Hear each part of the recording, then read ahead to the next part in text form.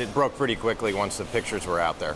Right, it broke in about 12 hours, essentially. So what right now, from what you know, from what you've experienced, is happening as the police go door to door? It's a very dangerous tactical situation in the entire area of Boston, and that's why the mayor and the governor have asked everyone to stay indoors.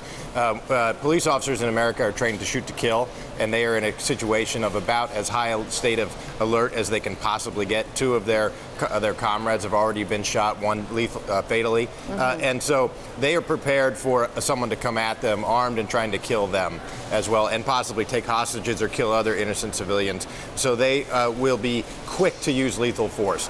And one of the things they're terrified of is that they will get the wrong person, right, and they will kill an innocent civilian, or innocent civilians will be killed in the surrounding conflict. And so that's why they're asking everyone to stay indoors. Is it surprising to you the suspects were still in the area?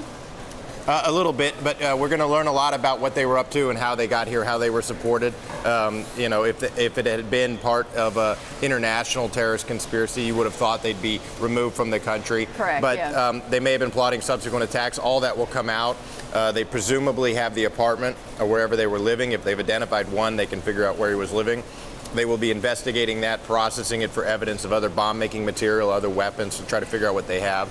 There was an explosive used last night, reportedly, in the aftermath. It sounded like it was another pressure cooker bomb, perhaps? Something like that. Yes. The details haven't come out yet, but all of which says is that these two individuals were planning a multiple series of engagements, at least two, maybe more, and that's what the police have to contend with, is someone who is absolutely determined to cause death and mayhem on a large scale and is willing to go down and die. Yeah, fighting. Here in New York and in other cities close to Boston, what would the police be doing here?